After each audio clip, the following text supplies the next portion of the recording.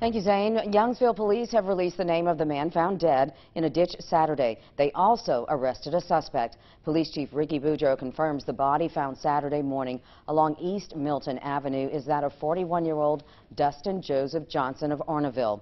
The chief says 39-year-old Benjamin Matthew DeQueer of Lafayette was arrested for felony hit and run. We also found out that police found evidence on the scene along with damages to the vehicle, and DeQueer's admission led to his arrest.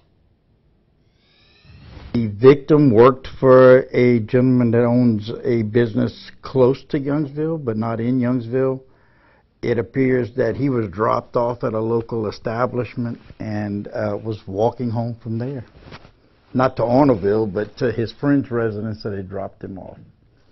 And then that's when he was struck. Toxicology results are pending on both the driver and the victim.